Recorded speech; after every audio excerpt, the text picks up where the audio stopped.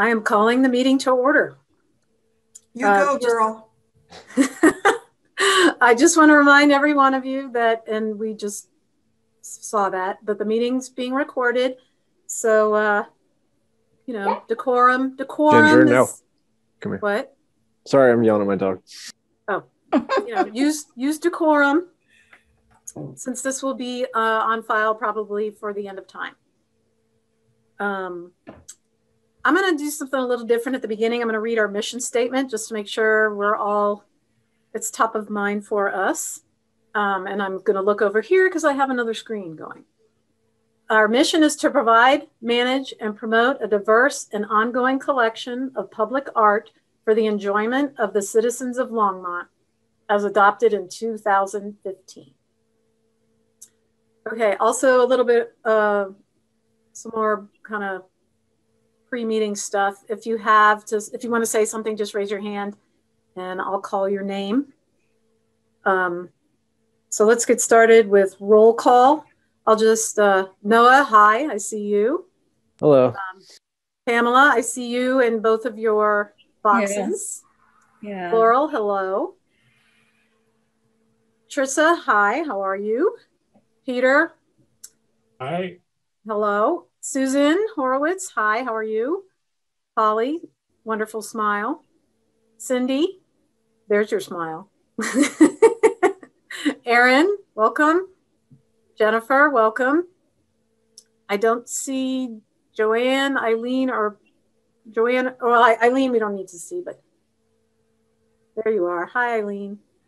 And Joanne doesn't have her camera on either, but that's okay because she doesn't need to.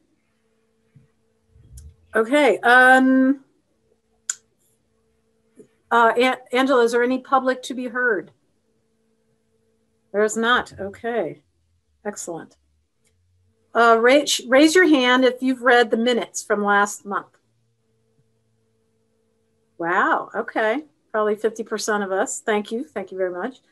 Does anyone have corrections or edits or anything of that nature? Wow. Nobody. Okay. I read them, but I didn't really have a chance to go through them. It's been a weird week. But Well, I think that everything is perfect. I was expecting something from Cindy, and I was afraid I had missed something. And I was sure Cindy would know what it was. For the record, whoop, whoop, Aaron. Whoop, whoop. I think Jennifer was saying something, but you were on mute. Maybe you weren't talking to us. Okay, she wasn't talking to us. Okay, so we need a motion to accept the minutes and a second as well. I move to accept the minutes as written. Second. Second. Okay, who's making the motion? I made the motion, Laurel. Okay, Laurel is making the motion to, as you said, accept the minutes. Who's seconding? I second that. Holly? So we have made a motion to accept the, what was it? March minutes without any changes. Those in favor, raise your hand. Opposed? Okay, motion passes. Wow, did I do that right? I've been so out of practice. Okay. I usually do really well my first time chairing after it's been a while, and then the next time I kind of, anyway. Do we have any additions to the April 15th agenda, Angela? We do not. Okay, so let's continue on. Let's talk about commission seats. So we had Susan and Laurel meet with one-on-one with each member of the executive committee. And it would be wonderful if you guys could update the commission on your findings and your meetings with each member. Go ahead, Laurel. For the record, can you list all the executive committee members?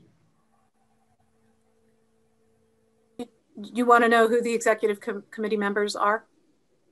Yes, please. Okay, so Amy is the chair. I'm the vice chair. Holly, you are the treasurer. Secretary or treasurer? Treasurer. Treasurer? Okay. And Aaron, I think you're the secretary? Yes. All right. Woo! Sorry. Decorum. Okay, so Laurel and Susan, take it away. Go ahead. Laurel, did you want to start?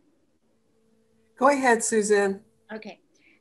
So what we had done was talk to Aaron, Randy, and Holly one-on-one, and we had a list of questions pertaining to their role, positives and things they wanted to see improved in the roles that they had held. Cindy? Susan, I can barely hear you. Oh, I'm sorry. It is low. Let's see. I had to change rooms and I'm not in my regular hidey hole. Can you hear me better now? Can you hear me now? Okay. Don't know. Oh, I know what's going on. That pillow's probably hiding my mic. How's that? Better? Yes. Yeah. Okay. So Laurel and Angela and myself did one-on-one interviews with Aaron, Randy, and Holly, and we had a set of questions that we went through with each of them pertaining to the description of the role itself, things they would add to the role, items that they thought could expand the role, or things they needed to see as far as help in the role. And it was great. It was a great opportunity. I felt like it was just so informative for myself, and I think Laurel too, and Angela, to really hear that one-on-one conversation with those people. And particularly because we've been virtually the whole year. So that was really great to have that interaction. Do you want me, Angela, to say who was keeping their position or? Okay. So Erin, and correct me if I'm wrong, is secretary and she's interested in staying in that role. And Erin felt some of the things that she brought to the table was that we could do, she has a really strong background in marketing, and that for the diversity piece that we continue to talk about, she felt like there were definite things we could do in marketing to help create that, to help that move on and be able to know how to move in the action of diversity. So that's all I'm going to say about Erin's. Did Laurel, did you want to add anything? Angela, did you want to add anything?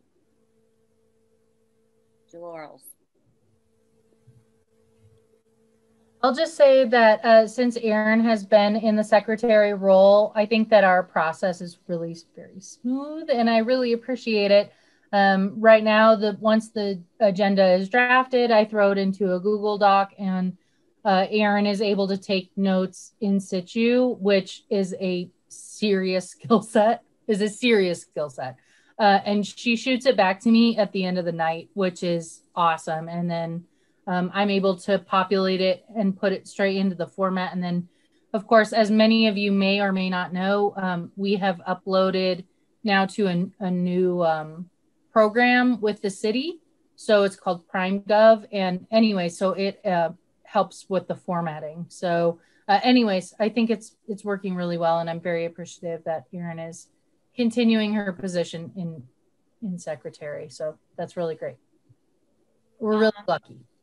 Yes, very, very fortunate. And her skill sets are enormous for that position. So I think we are all very delighted to hear that. Randy is our vice chair, and she really wanted to continue in that position. She wanted some of her comments in advancing that position and helping it along would be for that the vice chair sit in and actually do a meeting a quarter, so that their practice, and this is your practice tonight, they're practiced in how to run the meeting, and gives them just more opportunity and more skills. If there's an emergency and they have to do it, then it's just not so foreign to them. Randy, is there anything else you wanted to add to that? Laurel, Angela? I do want to say that it is not hard to chair the meetings. It's actually fun because you can put your own spin on it. I also wanted to say that I am very much happy to stay in the role, but if there is someone that does want to go for the role, I'm willing to step aside and let that person explore the role. It's fun. It's really fun. And our last person that we spoke with was Holly, who is our treasurer, handing out the money there, girl. And I just have to say, all of our people, the roles that they're in at this time, their backgrounds and are just so suited for the roles that they're in. Holly's is just amazing. If you don't know her background, maybe she can give us a little more information in a minute.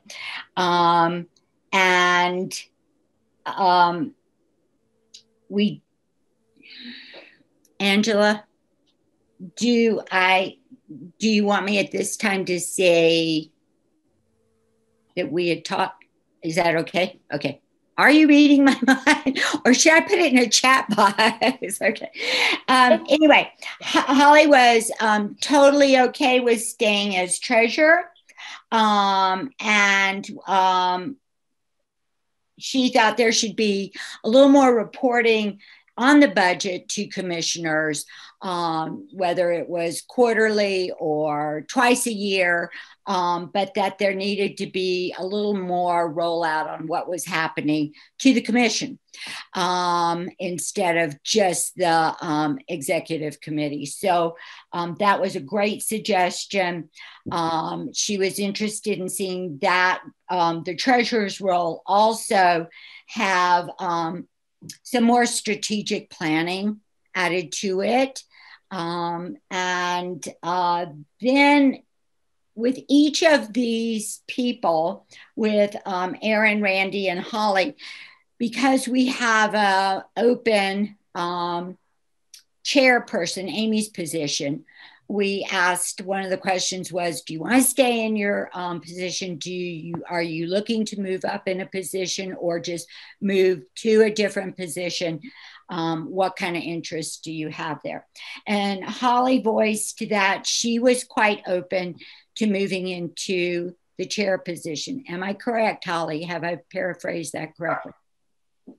Okay. You're correct. Thank you. So I was quite excited by that. And because of her background is huge in, Holly, explain what your background is rather than me say it, but you have all these master's degrees in different organizational skills and just massive amount. Yeah. So why don't you talk for a minute about that? Okay. Just kind of in a nutshell, I've been in the healthcare leadership field for probably about 35 years now. So I think that has really helped me immensely in working with teams and groups, because I've been in leadership roles and had several people that I worked with in teams. And I think what Susan was talking about with my background is I actually have my undergrad degree is in organizational management. And so the forming of teams and how groups work together to be able to strategically meet objectives is really one of the things that I'm just passionate about it. And so that's one of my degrees. And I also have a master's degree that's in business, which kind of lended to part of the treasurer piece that I'm certainly happy to help with. One thing I realize is that Amy's shoes are going to be really big to fill. I'm not near as humorous and I don't have good jokes like Amy, but I'm hoping that when Randy and I, if indeed I do become chair, Randy and I can work together as a team and we can help to move art in public places through strategic planning to be the most effective group in the state of Colorado. And that's my goal, one of my goals. So, yeah. Laurel, is there anything you wanted to add that I missed in recapping what we did, or comments that you remember? No, I think this, you put it all together in a nutshell. And Holly, you were really just superlative and really, really excited. And Randy, great, that you're stepping up and being the chair. And no, I think the group is terrific.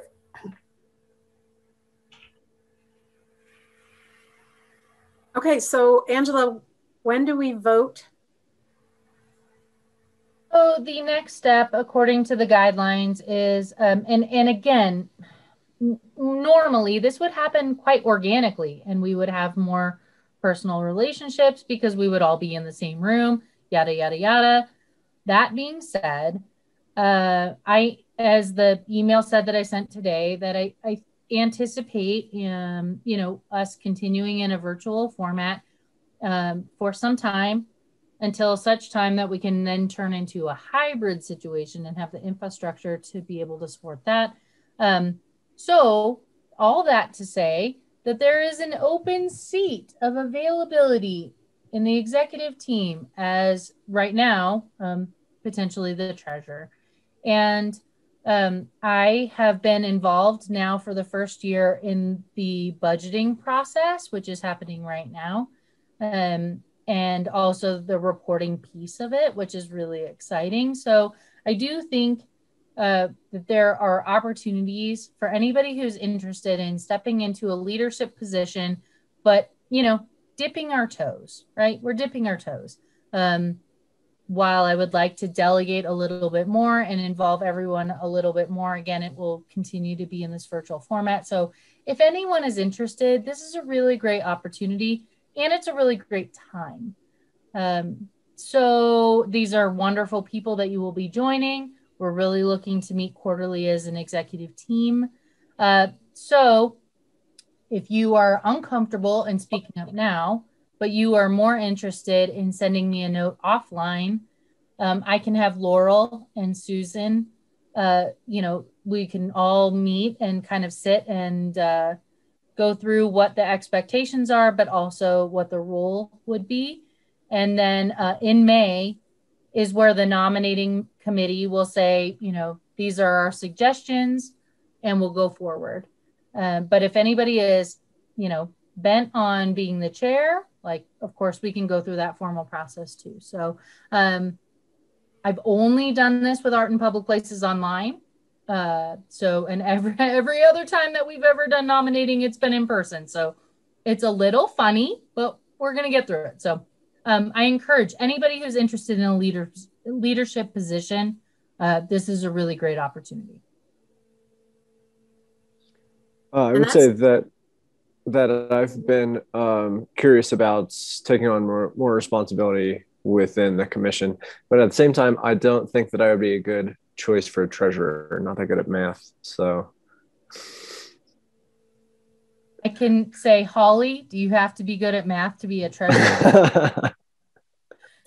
Maybe I don't think you have to do much more than maybe a little bit of adding and a little bit of subtracting. I'll bet you could do it, Noah. Can you keep your bank's account straight, Noah? The internet usually does that for me. I don't pay too much attention. But it is an interesting way of seeing how funding for Art in Public Places happens, how it's happened historically, how it looks now, and potentially how it happens in the future. And I too am understanding where we, every Art in Public Places or organization, municipality is a little bit different. So, but we can talk about that. And again, you don't have to be super good at math, but we'd be happy to have you around the table for sure. Sure. I am certainly interested in checking it out. Whoever that person is, I would endorse the idea of more regular treasurer's reports. I was a little surprised the whole time I've been here that there is never in the agenda a treasurer's report, because that's been a part of every other organization like this that I've belonged to. And it would just provide a framework for all the decisions that we make to know, overall we spent this much and whatever. Yeah, that was, Peter, one of the things that Holly really felt she would like to see happen in the future as far as the treasurer's role. And so, yeah, I agree. Okay. Thanks, everyone. So just to reiterate, if you are interested in any of the executive committee positions, please send Angela a note, and the task force will meet and discuss, and we'll hear more later on. Great. So moving on to the recruitment strategy, we have at least 2 open seats coming up. So if your term is up, please consider reapplying if you're here today.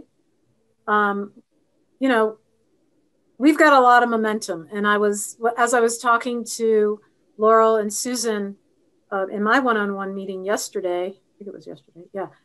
I've been on the commission for 5+ maybe 6 years or something like that, and I'm really excited about this group. We do have a lot of momentum. Angela is, we can't praise her enough. She's kicking butt, even in this strange time. So it's a really cool time to be on the commission. There's a lot of capital projects happening as well. So our budget, yeah, we don't have regular treasury reports, but I think we all know that we are in the black. So we do have money to spend. And with the capital projects that continue throughout Longmont, that seems to be, we're going to be in that position for a while. So we have money to spend, and we need ideas, and we need momentum, and we need, you guys, plus 2 other people at least. So if you have friends that are interested, Peter, I did see you, let them know who we are and how they can sign up. Peter, what's up? What do you got? I believe my term is up this summer. Is that right, Angela? You're one of them. I would be happy to reapply. Cool. It's been a fascinating experience. Excellent. Okay. I actually think that you came on right before I did. So you and I have had, you and Susan and I, we've had a similar experience that we were just getting our feet wet and then COVID hit. So I've spent the majority of my employment in the COVID era. So I don't think that that's really fair, right? What we can do is so much bigger and so much more. And we have this massive legacy and history, right, from this program. So we're just in a blip, and that's okay. So I thank you. I'm so excited that you're joining us again. Is there anything else I need to do other than just tell you that? You'll have to reapply, and I will be certain. I think the city clerk's office sends it to you directly, but of course you'll get a personal note from me. So. Okay. And you'll probably have to sit in front of Marcia and say, hi, I'm Peter, and I really dig what we're doing and what we can do. And she's going to give you the 2 thumbs up because, yeah. That's not really a terrifying prospect. Not to put Marcia on the spot or anything, but yeah, there we go. But when it comes to recruitment, though, I do think that that's a really big piece of it. I can say that I sat in front of the lead students at Front Range Community College, which is the Latino leadership group, and I pumped up art in public places, obviously, but across the board, just leadership positions as commissioners in Longmont, to talk about shaping your community. And so we actually sat for an hour. They grilled me. I gave them a 30-minute presentation, and they grilled me for another 30 minutes about, we talked about barriers, and we talked about opportunities. So I wouldn't be surprised if a number of those students, so younger and Latino, that can join us and would be excited about shaping their community. So if you can think about ways, or folks within your community, within your groups, just people who are excited about shaping their community, because that's what we do, right? And then if we can think about how that's more diversified, then that takes it the step further. But really, just getting people excited about what we do. So, Angela, are you able to get back in touch with the people that were there that showed interest? Okay. You would let them know that there was an opportunity to be on the commission. Yep. Great. So I told them I would send them, I'm going to make a flyer and I'll send it to them. And of course, again, selfishly, I'm going to put the Art in Public Places application in there, but I'll also include the link to all boards and commissions, just because that's, as a city entity, right? You know, we're working, we all work together, right? I'm wondering if Amy would know where we could strategically place at Front Range in a diverse community area that would spur some interest, that we would get other applications too. Maybe somebody can ask her or shoot her an email. Yeah, I'll send her. I'll definitely send her the flyer once it comes about, and she can distribute it. I mean, okay, all of us is widen as far as we can. Okay, get it right. And I'll make sure actually to put in there that the requirement is, of course, that you have to live within the city of Longmont. So that's a really good point. I'll make sure to, because some folks might not be applicable that way, right? I'll make sure to put that in there. Okay, any more comments on our recruitment strategy or the upcoming open seat?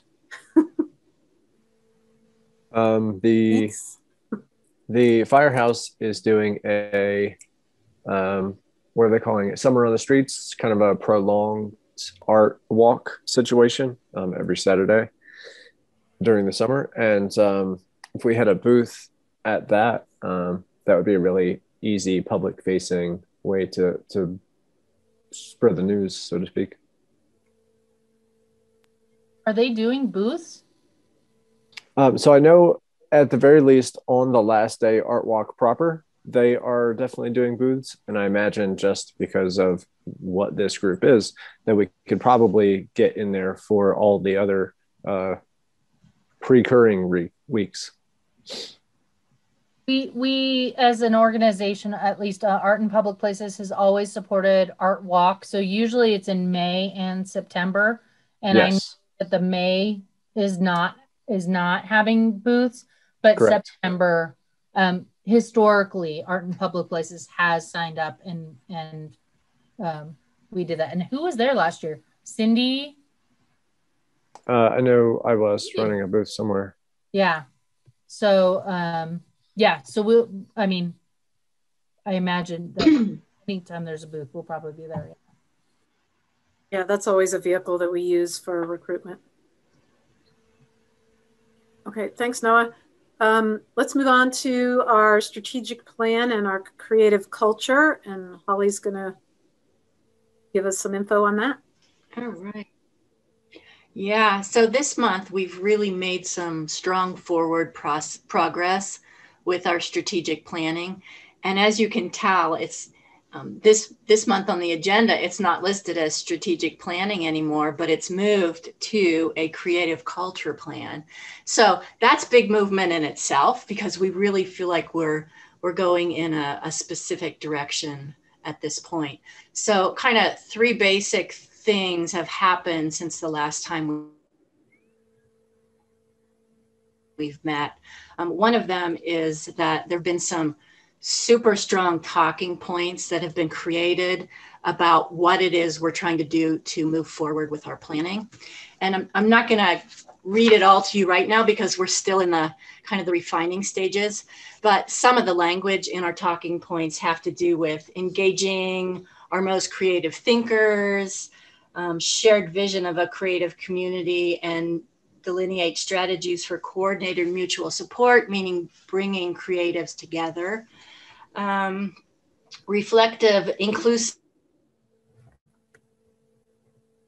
reflective of our community's makeup. Our plan hopefully will inform and align with city's comprehensive plan, envision Longmont, and guide the trajectory of art in public places. So there's some really kind of strong movement in how we're going to define what it is we're trying to do right now. Some of the other things that we've been able to get our hands on recently were kind of some other public input that's been gathered most recently. And so we're looking at what the community is saying and what their hopes are for Longmont. And with that, we've recognized that we're at about the point where we need to start determining how we're going to gather community data ourselves. So that's a really big step to be taking. The third kind of leg of what's been happening over the last month is we're at the point where we're going to start looking at developing a request for proposal to see how we can procure the money to help to develop our strategic plan and solidify our goals. So with that, we're looking at the overview of the project, basically kind of define what that project looks like, what the scope is. And so it's a lot of exciting stuff. And I know every month when we come through the meeting, we say we've made inches, but this past month, I think we've made some major strides. And Angela, you may want to add some more to that. I mean, it's fascinating stuff. I think the biggest piece is that, naturally you would go and meet with someone who is your colleague within the city, and you would go knock on their door and have coffee. And unfortunately, folks have been pretty much siloed, and they're in with what they do. And so I've been virtually knocking on doors for months now. And I've met a lot of people, and I've had a lot of conversations. And so with the city intentions of really aligning and also being very efficient in finding common ground in ways that we can be asking and engaging our community in smart ways about multiple things when we have them. So of course, all the work that the museum is doing, I mean, I don't know how much right now, of course, it's a Thursday, and all of the amazing museum programs are happening right now. Why not? But everything that the museum is doing, and work that they've been doing too, we're looking to align ourselves with Envision Longmont, with the museum, and with our city partners, and then also our external partners who have to do with creative culture, and find common ground and making sure that everyone's around the table. So yep, we're making our strides, and I'm looking forward to being that leader from Art in Public Places perspective of moving creative culture forward. So yeah. Angela, I didn't mention that Envision Longmont later on this year, I believe in the fall, is about to be relooked at. And so we're hoping to be able to help drive some of their creative culture wording and what they're trying to create. We potentially could be giving them some very good input from Art in Public Places, just because we're going through this process, and that's later on in the year. So that's very exciting that we think that maybe there may be room for us to be able to feed them some information that we're gathering ourselves. So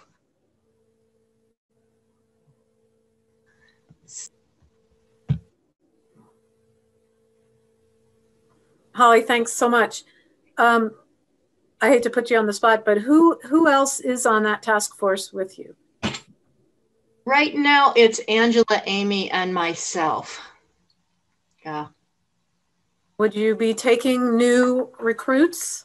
Open to take new recruits for that task force? You can't see, but I'm looking at Angela like, am I? Yeah. So the other piece of this that I should say is, I mean, thus far, because of the COVID situation and open meeting situation, that keeping task forces at 2 people so we can have email conversations and Sure. without the open meetings requirement from the Sunshine Law, which is a state mandated law. That said, I mean, now I have access to this Zoom portal. I understand how to, capture the meeting. I understand how to put the agenda out into the world. So task forces at this point could be larger. Again, anything beyond 2 people and myself then becomes an open meeting, which requires an agenda, minutes, and posting 48 hours in advance. So I think we're able to accomplish that. I still think that keeping it at 2 people just to be able to email back and forth makes it easier. But if anybody is gung-ho, we'll make it happen. Also with Amy leaving. So Laurel, you said maybe yes? Was that oh, you were saying hi. I was saying hi. You were saying hi. Hi to Kim. And Kim was saying hi back. Gotcha. I actually have just one other thing that I wanted to add to the conversation, which is I want to really thank Holly, and there may be other people involved, so please forgive me if I'm missing anybody, but the amount of work that Holly put into assessing all of these other citywide plans was remarkable. And so I just want to make sure that she gets some recognition for a lot of really, really detailed and probably mind-numbing, but very, very important work. I agree. I agree. So you guys can put me down as someone who is interested in joining that task force. Sounds really, really cool. And I'm all about frameworks and getting stuff moving on. So if anyone else is interested, just, if you don't want to say it here, just send Angela a note. The other thing Thanks, Holly. I'll say just quickly is that the creative district is really ramping up their involvement and working very hard to engage creatives. And when we think about creatives, who that is, I think we're talking about people who have a creative mind. People who look about work and solutions in different ways. So the owner of Roost and Hefes is involved. A gamut, a massive array of people. I think it's some 50 people. But we're really looking to work together to bring the creative minds around a table and to start talking about solutions in different ways, things that you can't cookie cutter from another community and then plug into our community. Something that is really unique because we're unique. So that's really the opportunity that we have. And if you are interested in being a part of even a representative of art in public places in that arena, also let me know. They're meeting in person, which I'm not there yet in my little bubble, but I'm going to get there.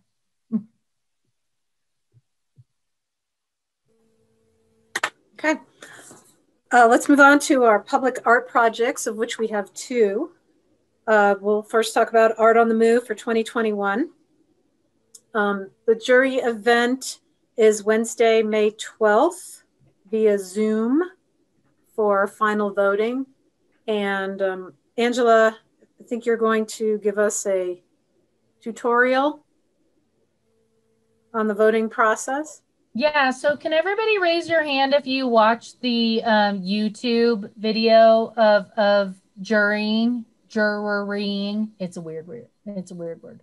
Okay, so it was a lot of information, and when you go through our jury process, some of it is going to make sense and some of it is not. So my hope is here that I will have abbreviated that for you to make it specific for what we're doing.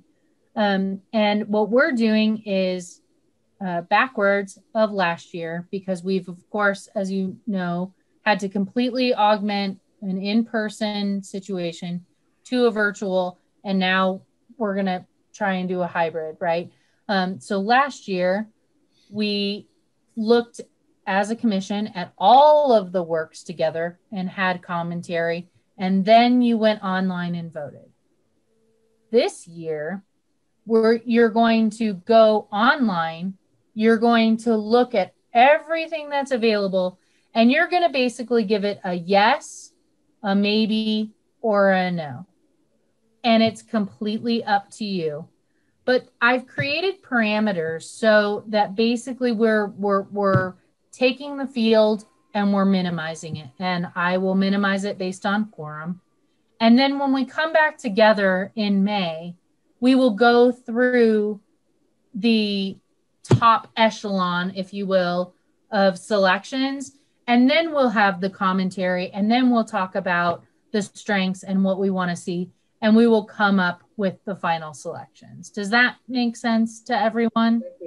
So hopefully we've refined this whole virtual world into something that makes more sense for everyone. So I'm going to go through this. It's going to just be patient. But the second thing to remember is we did agree to separate the opportunities to 2-dimensional and 3-dimensional. So the 2-dimensional option is one artist who is going to provide a number of works to be displayed in the Safety and Justice building. Okay, that's one, we're going to call it an event. The second event is 3-dimensional works, sculpture, etc., which will be displayed on our number of plinths, right? So we have like up to 6, 7 plinths. And so you'll choose up to, 6, 7 of those to be displayed. So you're going to jury 2 different times. All right. So I went through this multiple times today, and I think that it's pretty clear. Here we go. And we'll have time for questions at the end. Okay? Okay. Okay. And I'm going to share. And I'm going to know how. Oh, and you don't get to see it from the beginning, but I'll get there. Slideshow, beginning. All right. Laurel, I see you. Randy, I see you. Thumbs up. Can you see what I'm seeing? Okay. So here we go.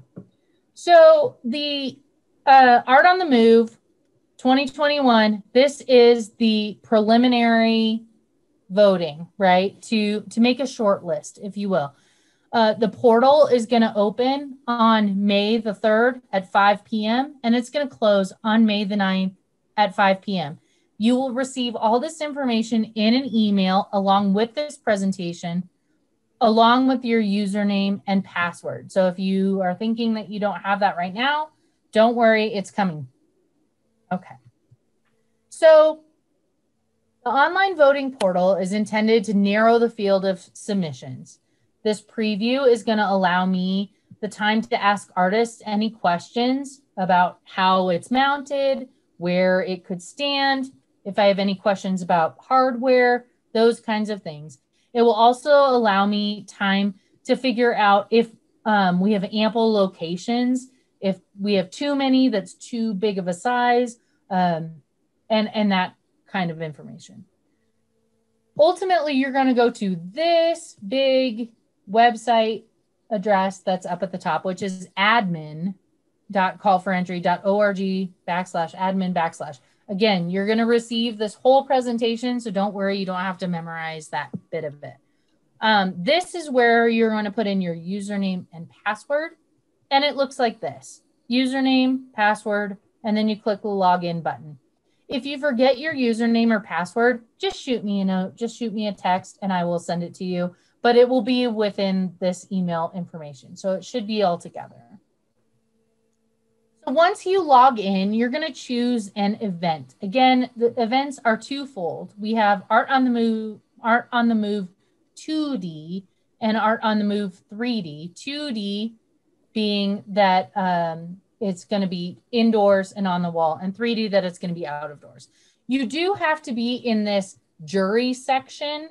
So when you look at the upper field, you'll want it to be on jury. Obviously, that's where you log out. There's a help button, but to jury, you have to be selected in that field. And then you're going to pull down on this drop-down menu, and you're going to either choose Art on the Move 2D or Art on the Move 3D. So we're going to first start with Art on the Move 2D.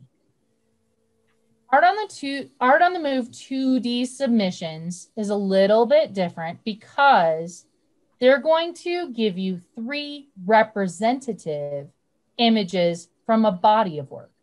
So the body of work is what's available for the wall. Obviously, if we have 3 huge pieces, they're not all going to fit on that wall. It's a 16-foot wall. But they're also going to give you an artist statement, and they're going to give you a list of available works. So the task force is eventually going to decide which pieces will all fit on the wall. But your job is, as a juror, is to look at the 3 representative images, potentially look at the body of work that's in a subsequent document, and decide based on that body of work that that's something that you would like to see. After you're done, and we're going to go through the whole process, but after you're done with the 2-dimensional work and selection, you're going to come back, you're going to end up here, and you're going to choose, again, by pulling down. You're not going to choose 2D, but you're going to choose 3D. And the 3D submissions, the sculpture outdoor submissions, they're going to give you 3 images. And those 3 images are going to be of the same work. They're going to give you an artist statement, and you're going to look at those 3 images, up to 3, that is to say. They have 1 to 3 images of that exact work. So that work is what is available for choice. And once we decide in our in-person meeting that this is something that we want to go forward with, the task force is going to determine the location of those works. So once you've chosen if you're working on 2D or 3D, and you're going to do both, you're going to choose your viewing preference. And this little box is going to come up here, and it's going to give you a couple of options. It's going, by pulling down on the menu, it's going to give you a preview slideshow option. And that is if you want to see, for some reason, you want to see all of the images in all of the submissions that you're going to be looking at, you could choose that. You could. You could also choose a thumbnail scorecard, which is going to give you a scorecard. It's going to have tiny little images. And if you want to see them bigger, you're going to have to click on them yourself. Or there's the slideshow scorecard. And this is going to give you large images, one at a time, and you're going to look at them, and then it's going to populate the scorecard, and then you get to make your decision.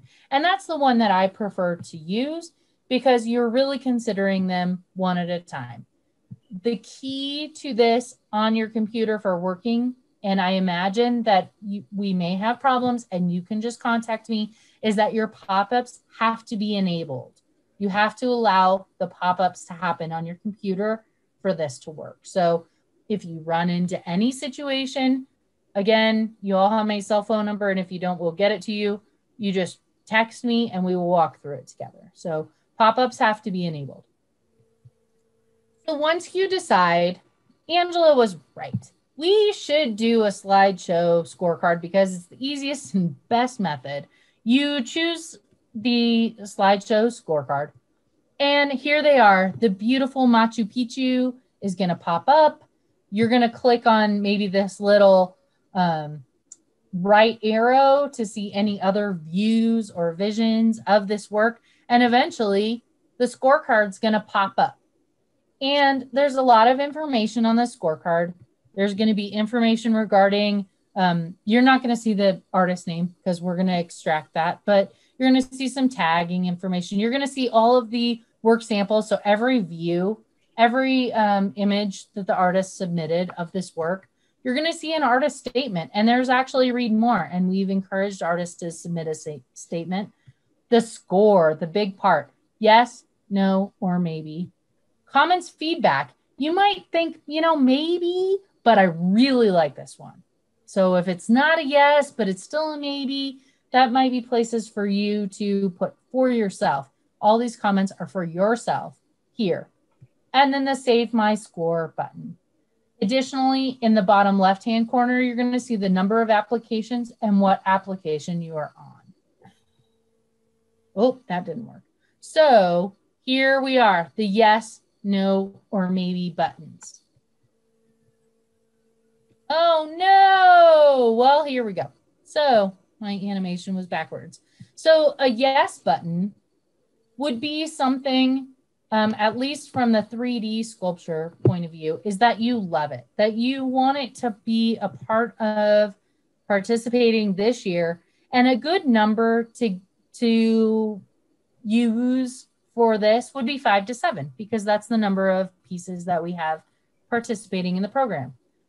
In the 2-dimensional, again, another event, right? Completely separate, but a 1 to 3, because we're only going to be able to choose one's ultimate submission. So from a no perspective, if it is something that you prefer not to be included in the program, then just choose no, and we can move on from there, right? And then from a maybe situation, this might be something that you might consider as yes, but you're just not sure. You can keep it as a maybe and put in comments for yourself. I would suggest maybe 1 to 3 at the very most of a maybe situation. So you can go back and make a different decision. And then ultimately, at the end of every single time that you push yes, no, or maybe, you want to choose and select Save My Score, because that is going to get you to move on to the next application. So once you're done, at the end of the box, and I couldn't find an image of it, but it says that it prompts you back to the scorecard. This, and forgive, I'm so sorry, but this digital art and media graphics and all of that business, we don't have anything along those lines. We only have applications. There's just that bottom line, applications. And you'll see a total number, the total number that you have scored and the total number you have not scored. And the great thing about this is if you click on the total number, it's going to populate a list of all the applications. And so you'll be able to see, once you've gone through the process, your score. You'll be able to see all of your yeses. And if you click on your score, it will filter automatically all of your yeses. It'll populate all of your images. If you want to change your score, so you have something that's a maybe, and you think, yes, after I look at this whole list, that is absolutely something that I want in. Now that I've looked at it, you just hit this ID number and it will take you back into the card and you can change your score. So that's a nice and easy way to gauge how many maybes you have, how many yeses you have, etc. So again, by clicking that number, it clicks the number to populate, and then all of a sudden this screen will show up. Once you're done with, say, 3D or 2D, and you're thinking, okay, I'm done. All of my scored, there's a total number of 26. I have scored 26. I feel good about my scores, then you pop up here to the little drop down guy, the green drop down, you pull it and you pull it to the next one, 2D or 3D, depending upon what you did first. So you choose the next, I guess, event, right?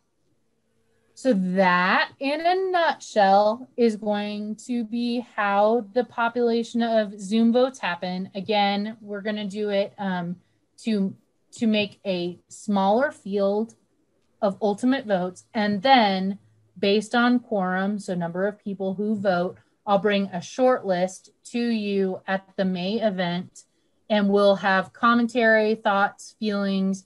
I'll have a nice list of our available locations, and we can go from there. So are there questions? I do have a question, and I see Cindy has a question.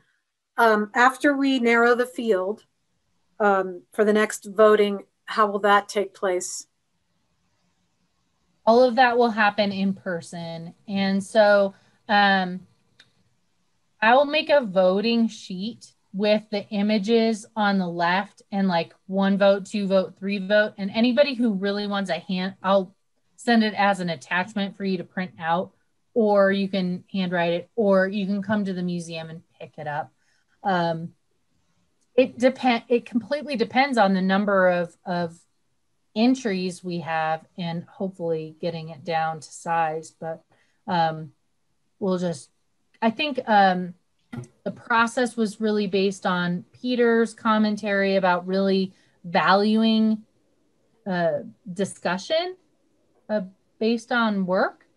So trying to honor and have that involved. And also someone had said about just quickly going through and eliminating some of the ones that we're really not interested in.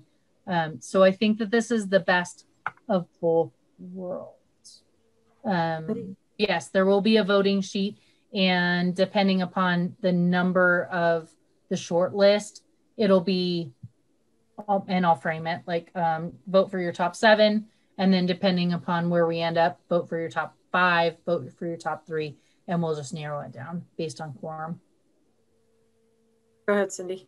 So we're supposed to only vote for the 7 that we like the best? And that's why the maybe is in there, right? Because hopefully there's a bit of consensus about the things that you absolutely love. If you love 9, vote for 9, but don't vote for 40.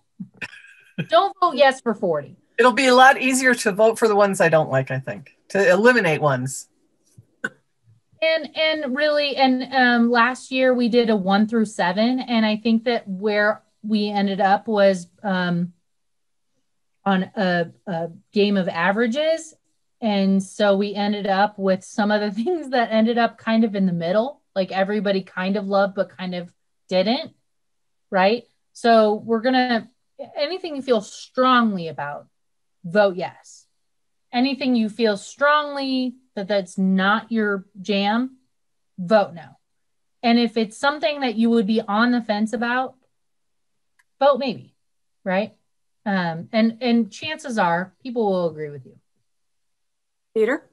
It seems to me that the maybe vote is once you've picked the ones that you think should be the ones that are chosen, you recognize that, you know, everybody else may not like one of those. And so what are you willing to accept? That becomes a maybe. Okay, well, maybe this one, if I can't have the ones I want, maybe this one would be okay, right? And then the no's, of course, are the ones that, you know, you select that, I'm moving to Alaska. So, but we still have to rank them? Yes, we just no, have maybe. to choose that many. Yes, no, or maybe. That's the ranking system. Okay, right? got it. Thank you. Yeah. And also just quickly, anybody who's not applicable because of the requirements of the call will have gone away. Like I will have, that's why I need that morning of the 3rd. I need to go through, I have a number of questions that you won't see. And if they don't fit the qualifications, they just go away. So you don't have to worry about any of that. Anybody who applies is applicable and fits the bill. So anybody, yes, no, or maybe is they're completely qualified to apply. Holly, did you have a question? Yeah, Angela, can you just remind us again when you're opening up the first part of the judging? Yes, so the call is open right now, and we have folks who are actively contacting me about application requirements every day. And it will close on the 1st, May 1st. That'll give me Sunday night to just go through quickly and look if there's anything that screams to me that I just need clarification on. I can try and get a hold of the artist. But then Monday during the day, I'll comb through everything. And by 5 p.m., I will have all of your usernames and passwords are all set up. Everything's ready to go. I will just have the list combed, cleaned, and it'll open. That'll give you 7 full days. So depending upon what day works best for you, you can just save your work, exit, and come back. If you have any problems, again, you just text me. I'm always available. But that gives you 7 days to go through and to create the short list, if you will. And then that'll give me a couple of days to create a report if need be, contact the task force if there's any questions. And then by that time on Wednesday, the 12th, we'll have a nice short list to go through and have commentary and voting in person. Well, in person, Zoom in person. So traditionally, as Angela mentioned, we do this as a group and we order food and whatnot. So we're not paying for it, but go ahead, order yourself some food, make yourself a beverage, have some fun with it. And Angela, I do appreciate the slideshow. It was fantastic.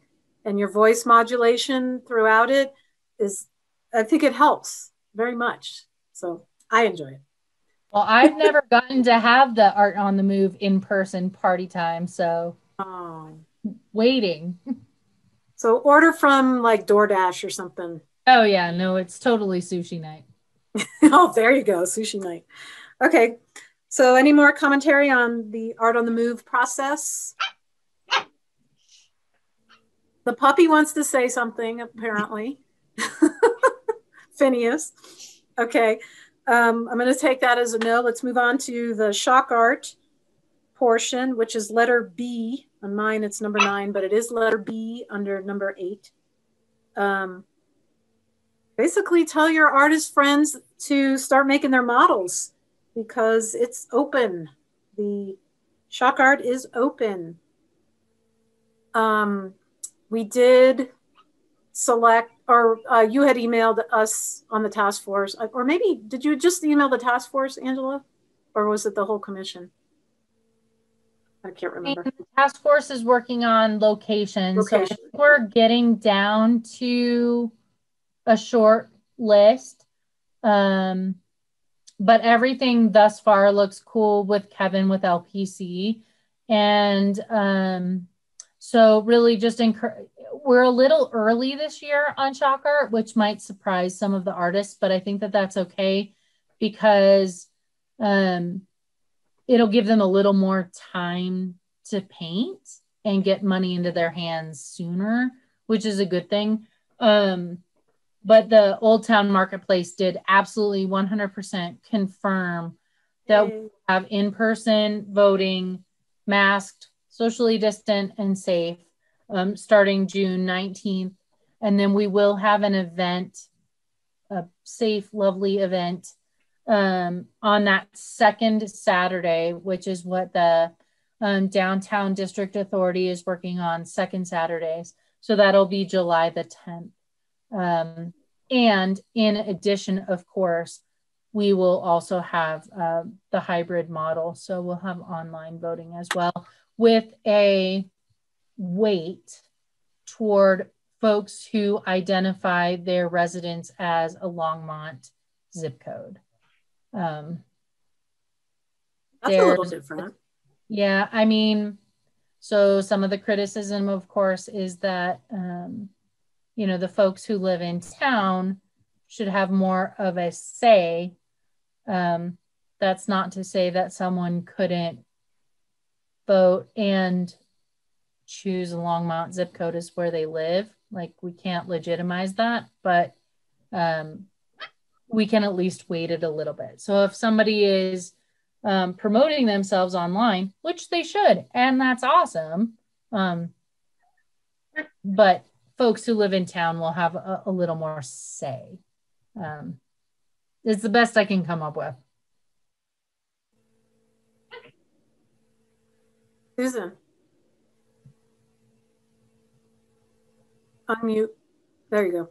So, what is the date that it's going to be at the marketplace?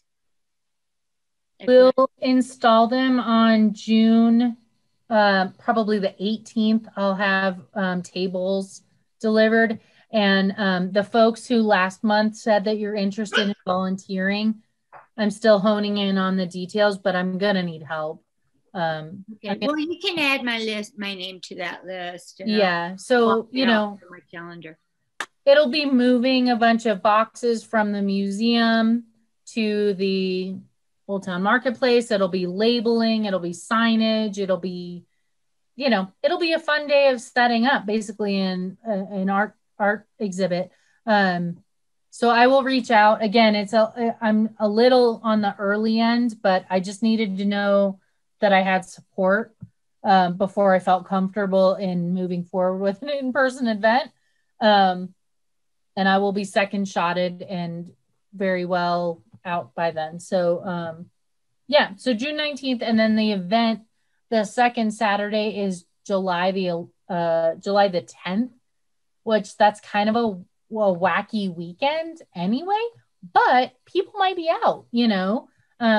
So it'll be a really good engagement time. So yep, just stay tuned. And a lot of the I'll probably use Sign Up Genius.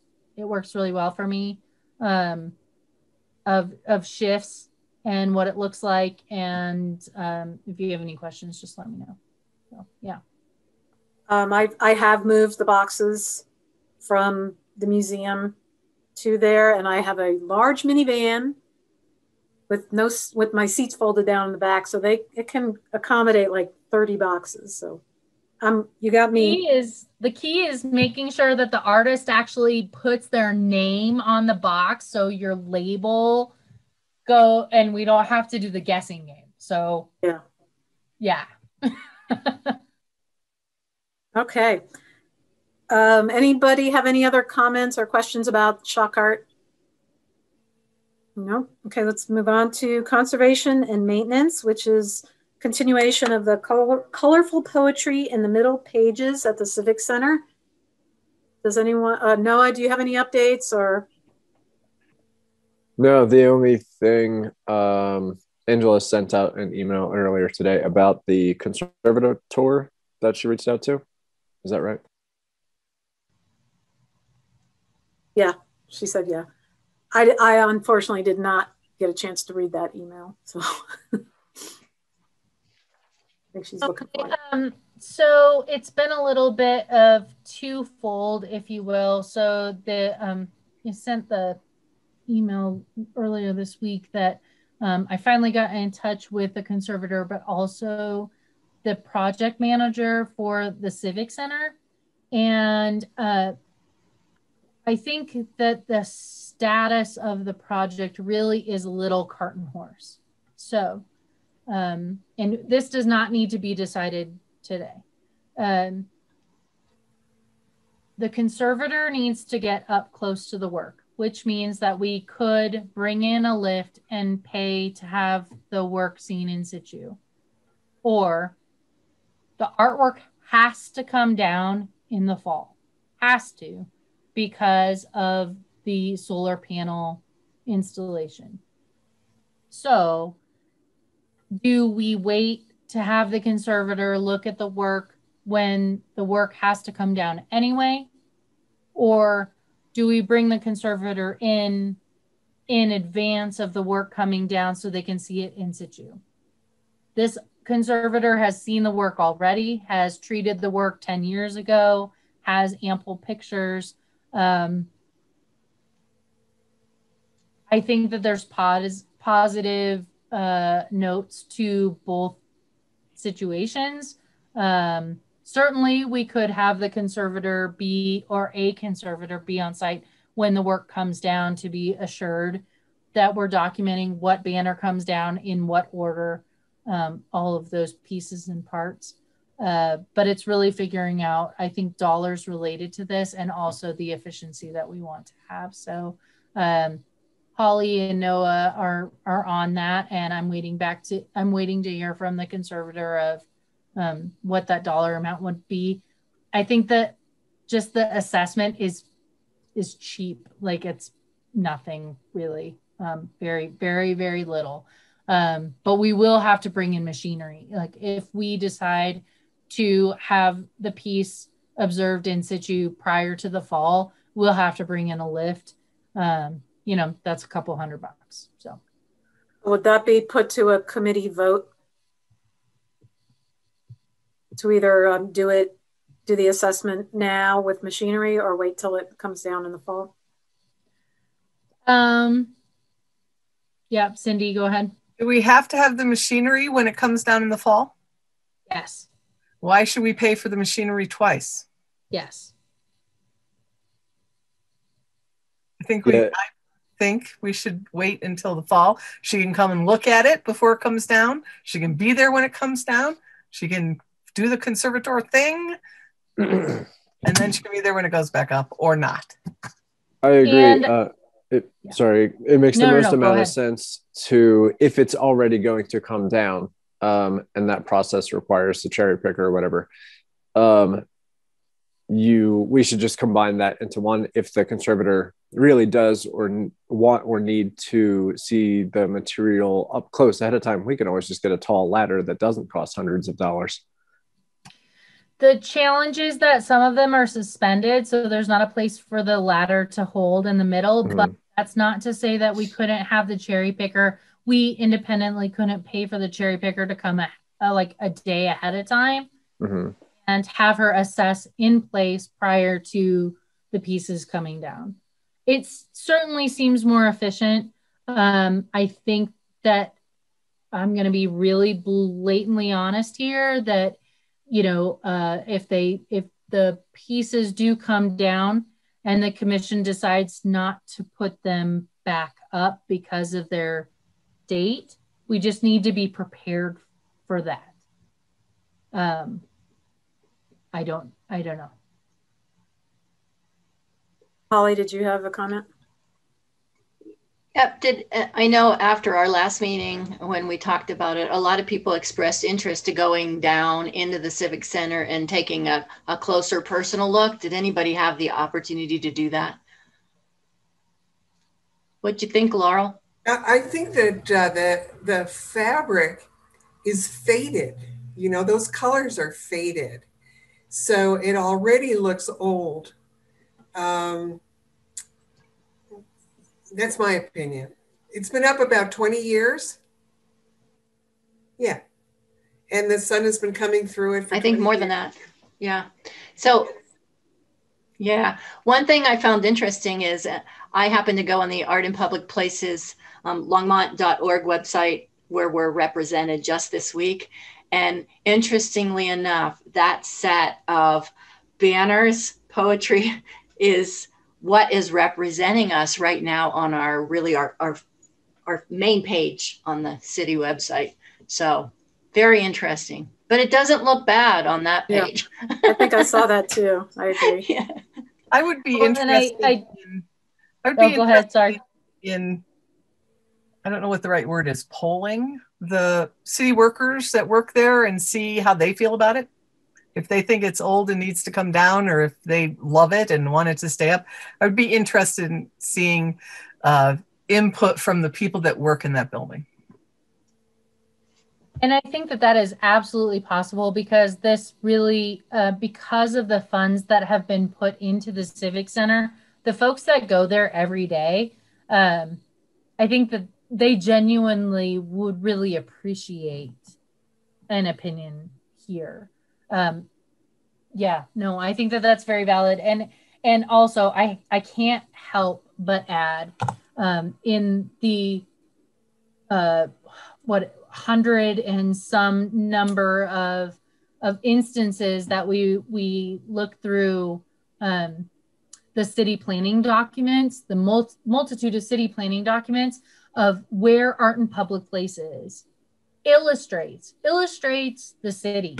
So you have some grand vision of the city, and then there's this beautiful color image next to it. It's always of art in public places. It's often not referenced or credited. So to Holly's point, really what we're doing here, what we do here is illustrating the value, and the creativeness of our city. So yeah, it doesn't surprise me not one bit that art in the color in the middle pages is illustrative of on our homepage, right? Yeah, a polling of city workers. It should be pretty easy to just send out a mass email and have them respond. Yes, absolutely. Yeah. Absolutely. Yeah. Can do. Before the next meeting. Excellent. And no one. Would it make sense to have some community input for the people that are actually go into the Civic Center too? I mean, would there be any value in that, do you think? That is something that Amy mentioned last time. We just have to figure out a way to do that. Maybe like a suggestion box type of thing. I don't know, where they can just write a comment, or I don't think I've never been in there myself, but like that's probably the best way to do it, as opposed to engaging somebody who works there and having collect comments. I don't think that's. It seems that the people that come into the city building to pay bills or meet with somebody or do something, they have a goal, and maybe they're not looking around. I know when I first saw those banners, the first time that I applied for the position here on the AIPP board, I loved them. I thought they were wonderful. I didn't know they were faded, but I enjoyed them very much.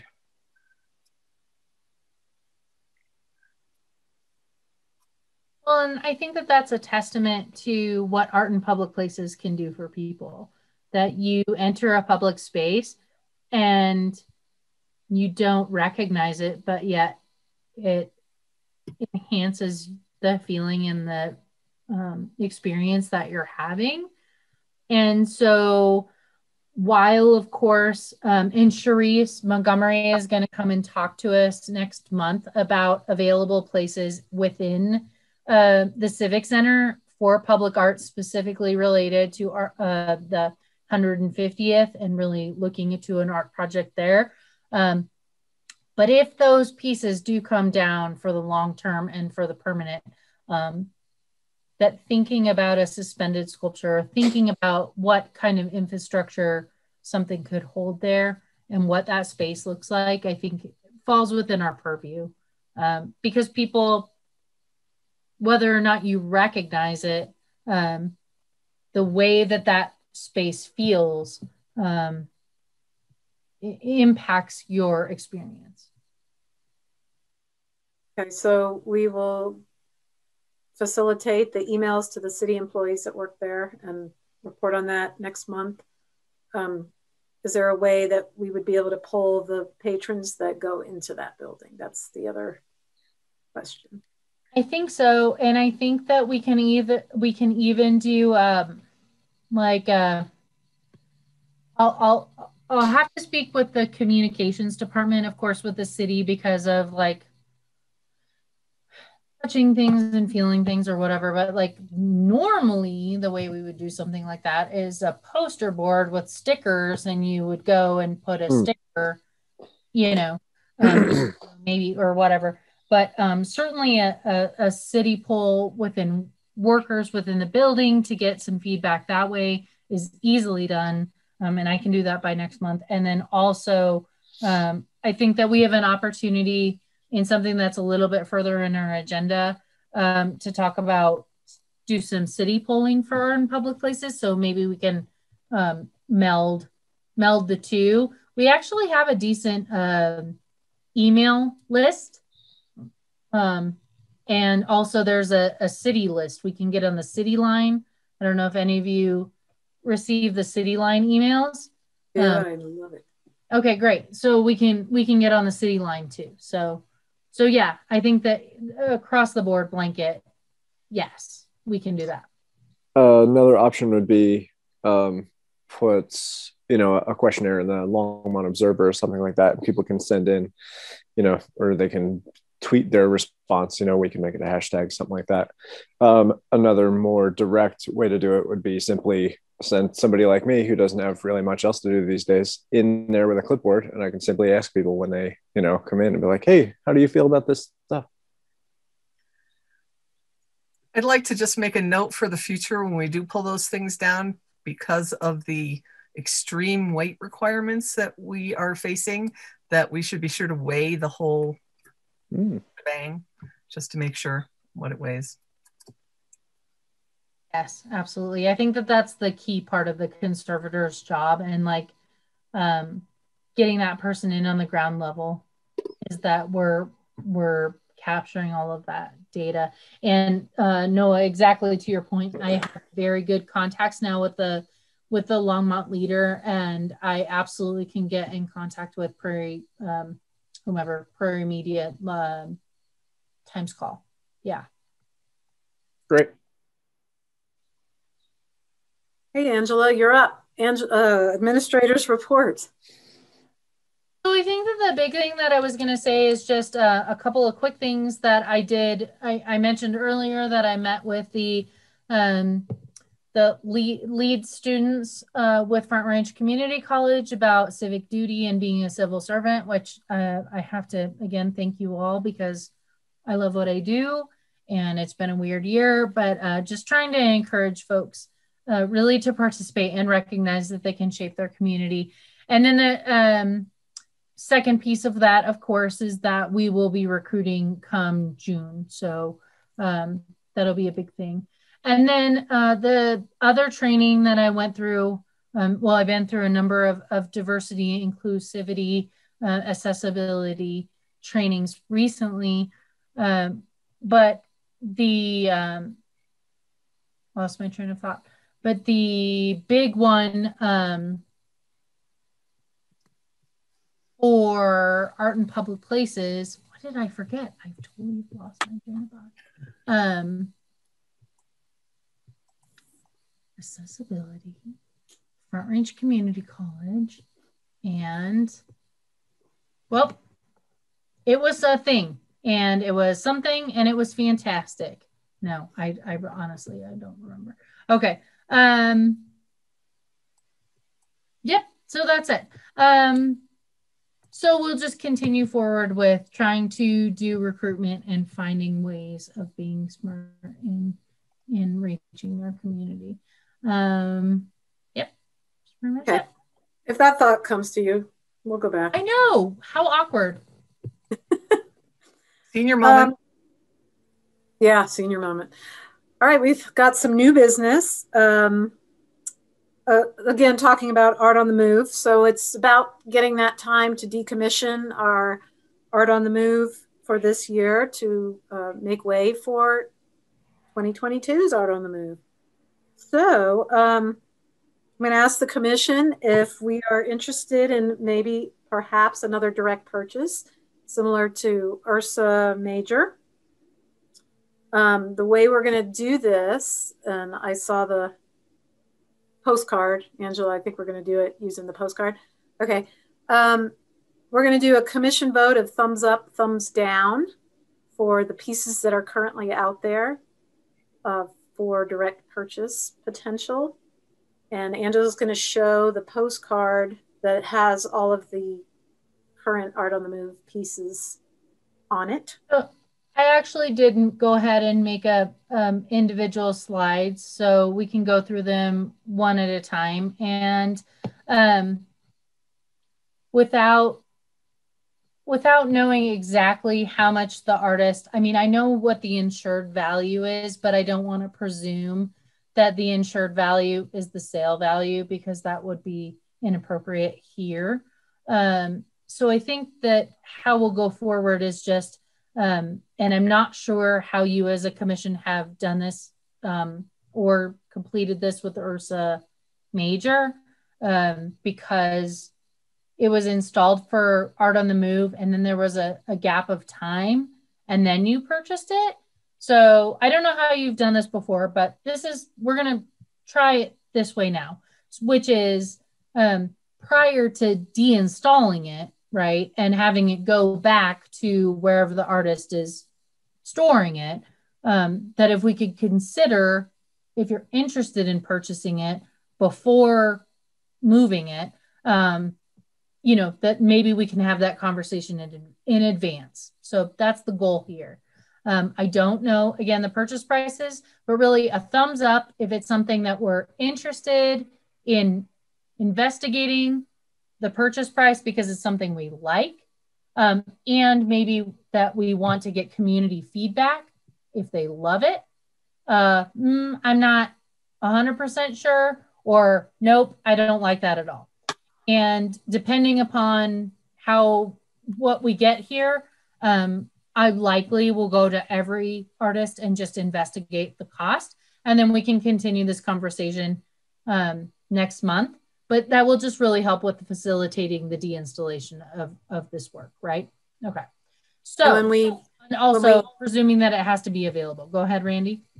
When we do have if any of the pieces do get thumbs up, and we'll talk about pricing with the artist, then we'll also talk about our budget, you know, what our, at that time to let you all know where we stand monetarily. Right. Okay, so here we go. Presuming. And do you want me to tally? Yes, that would be very helpful. Thank you. Tally. Make your thumbs very visible. Oh, I don't see on the screen all the people. I even use the fancy.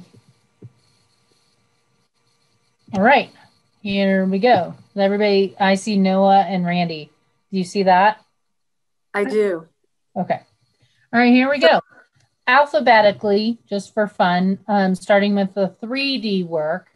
This is Iron Horse by Bill Bunting. The work is of all recyclable material, upcycled bumpers and pieces, and it is presently installed at the Recycle Center. Okay, I can see everyone. Keep your thumbs up.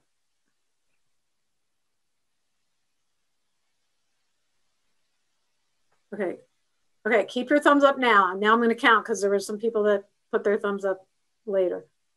Yeah, keep them up for sure. Okay, thank you. Okay, great. Whirling Dervish Transcendence. So Whirling Dervish Transcendence is a new work that is glassed and is mounted with a solar panel. To be fair, and Cindy, I look at you on this one, that it was not installed in the most appropriate place because there is a street light that's right above it. And so that prevents the solar panel and the dimming, I guess, if you will, necessary for the piece to self-illuminate. So we're slightly, I guess, unsure if this piece is wholly successful. That said, again, it's a new piece that was created just for this program. The funds that you permitted and allowed this piece to come to fruition. So there's something to be said about that. I like this if we can find a place to move it to so that it actually does what it's supposed to do. Yeah, I'd really like it if we could do that. And I think that if there was a direct purchase, that could certainly be a part of the requirement of the contract, right? That the and with all of our art and public places purchases, we always require a warranty of X number of years, usually 3. So we would have at the very least that amount of time for her to refine it. But there's some, yeah. Okay, sometime. For clarification, are our options thumbs up or thumbs down, or can we abstain if we have no preference? Yeah. Yep. You can absolutely abstain. Okay, thumb time.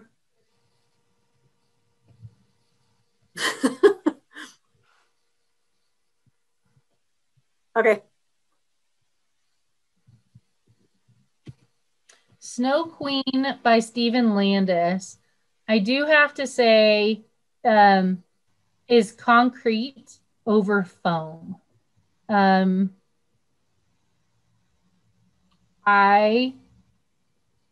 from experience, cannot say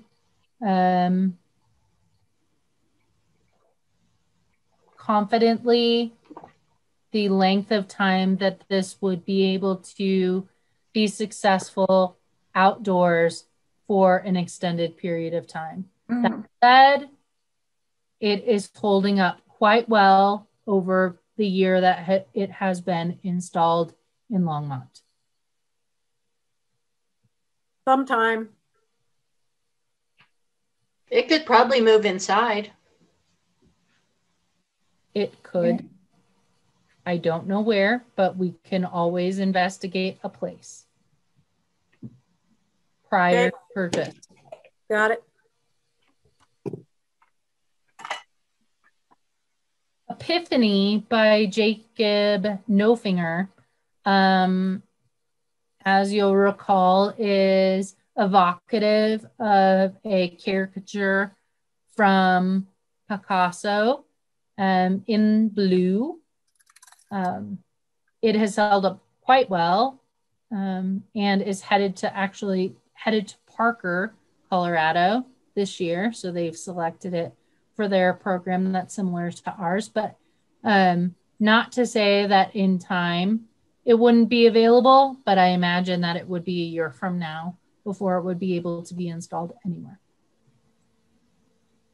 Thumbs.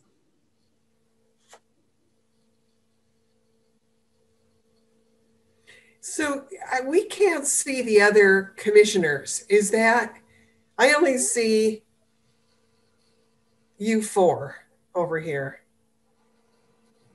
Can we see everybody or know what everybody is voting? If you hover, Laurel, with your mouse to the upper left-hand corner of your screen, there could possibly be a Brady Bunch grid option, and that might change your view. There's also a little handle next to the people's pictures that you can pull out. Makes the pictures of the artwork smaller, but it gives you more people. Participants down here? No, right next to your little screenshots of people. Between that and the artwork, there should be like a little double line handle that you can hover over and then. Oh, I sure don't see it. I have how about is it helpful if we give you a count? If we can say 3 thumbs up, 2 middle thumbs, 4 thumbs down. Would that help you in the short term? Sure. You can select standard view where you have views and then everybody's listed across the top and there's little arrows you can click right and left to go scroll through the whole list of people that are currently in the meeting. That's standard view. All I say is not you, Marsha, but Marsha. No, the Brady Bunch. It's Brady Bunch. Never mind. I got it. I got it. I got it. Ah, the Brady Bunch view. Okay, well, we'll try and help you by at least illuminating what the vote is looking like. Okay, and again, I'll get prices on everything. I'm gonna contact everyone. This is really just an exercise of gauging interest, right? Okay. And at the end, I can tell you guys how many thumbs ups. Great. Okay. So this is Trinity by Sue Quinlan, and Sue is local. These are 3 pillars, if you will, with that are mounted and welded. And then, of course, the detail that I have on the right is just so you can see the application to the totem, because I don't think that it's articulated well in the original image. So okay, thumbs.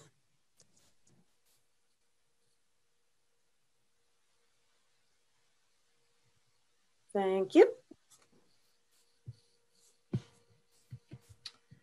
And lastly, on the 3D is Petite Jardin by Charlotte Zink, Small Garden.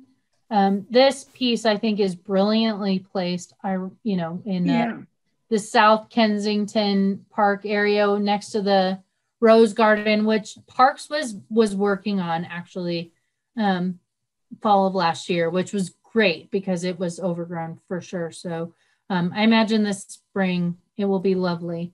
So it's 3 pieces. Obviously, that tallest piece is about 8 feet high. Makes good sense there, actually. Yeah, it really complements the setting, and it looks great there. Okay, you guys can put thumbs up and talk if you want to continue to talk.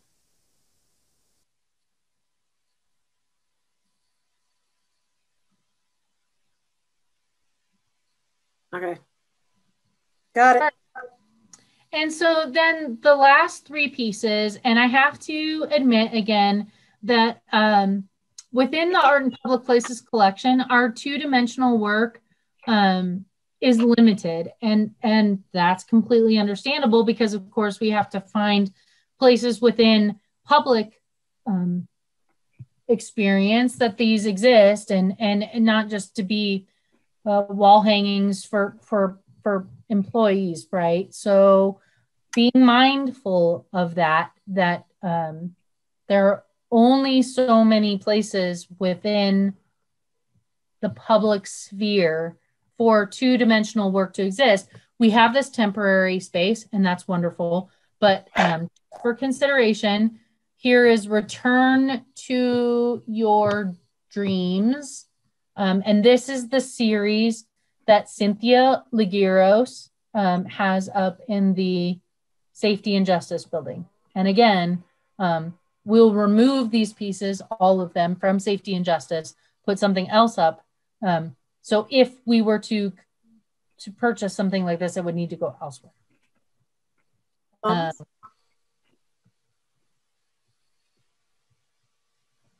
Okay, got it. You show us all 3 pieces. Are you voting on all 3 or just one each?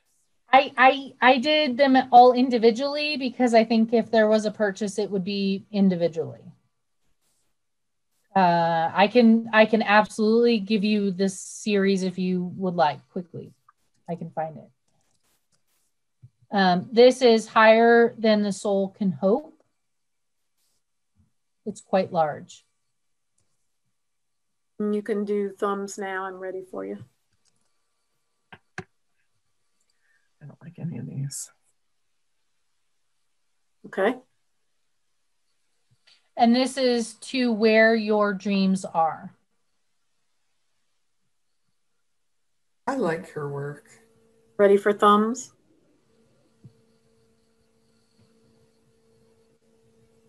Okay. Okay, so I think the next steps, of course, are that I will inquire to the prices and the availability and report back. I didn't see, Randy, that there was anything that there wasn't. There was some interest for everything. So we'll at least get cost. And then if there's something that you are very excited about, think about those and the location where it could be considered. And then I think the next step also would be if we feel as a commission that we should reach out to the community and ask if, and I don't know the answer to that because sometimes that's a cooks in kitchen bit. Ursa Major, again, I don't know how that transaction transpired. I can tell you how that came up if you want to know. You don't care? Yeah. Well, I mean, not that you don't care. No, I don't know how it's if it's nuts and bolts for moving this conversation forward. And okay, we can do it later. We can do it another time because it is 7:40 and I'm right. hungry. And I'm hungry. And also I will say that when we think about the purpose for these kinds of programs, the whole purpose for these programs is for artists to get their work out there and eventually to get it sold, right? That it goes through a vetting process of community and that we enjoy it. And it's something that we collectively want to have, embrace, and have a part of our story as a community. So as a commission, of citizens, you speak on behalf of that. So, right. So that didn't happen in the past. It wasn't a regular thing, a question that was asked necessarily. So it just got brought up one day. Hey, what about purchasing this? So thank you for being proactive in before we take everything down, asking the question. That's a really good point on your part. Thank you very much. That said, let's move on to commissioners' comments. I have one question. Go for it. The building on Kaufman between 5th and 6th is going up a pace. Have they reached out to us again at all about doing any artwork for them? They have. Justin Lightfield, who is one of the developers with the Spoke building, is very interested in developing a project for the, if you will, garage screen, I'll call it. Mm-hmm. And so where he and I are with the conversation is understanding the difference between ownership. So if Art in Public Places is going to own the piece, the necessity and requirements for us to own it and contribute to it, or if they're going to, the housing authority are going to own it, giving us an understanding of how it is that we will contribute to it. I absolutely 100% feel that this project will come to fruition.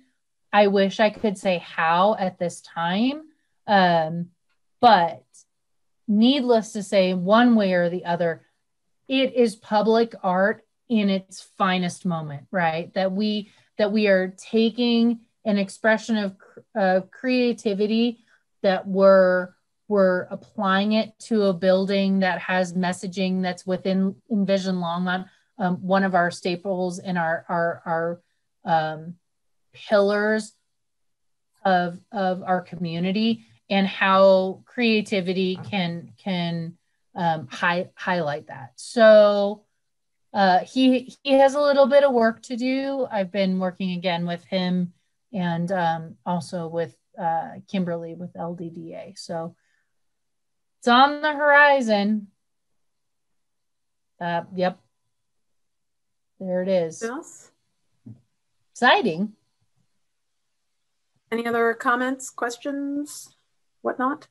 I just agree with that. I'm excited about that project. To me, the greatest expression of art is something that is both useful and beautiful, something that is a piece of public infrastructure that at that size, at that scale, with that visibility, that also expresses something that the town appreciates, that's awesome. Yeah. Okay. Go ahead. Did you want to say something else? We have good partners. I think we have really good partners, and I'm still a little on the new front and getting to know people, but yeah, I'm excited about it too. It'll be a grand project when the day comes. See, that's another reason for re-upping if you're getting ready to leave the commission. Anyway, I do want to thank Joanne McCoy from the museum for facilitating the meeting. And I would like to adjourn at 7:45 p.m. Just letting you know that our next meeting is on May 20th. Okay. So thanks all for joining. Except don't forget about the Art on the Move on the 12th. Okay. Do we need a motion to adjourn? I forgot, do we? Yes. Sure. Who would like to motion to adjourn? I move that we adjourn. Second? Cindy seconds. Everyone, raise your hand if you agree. All right. Bye. Bye. Bye.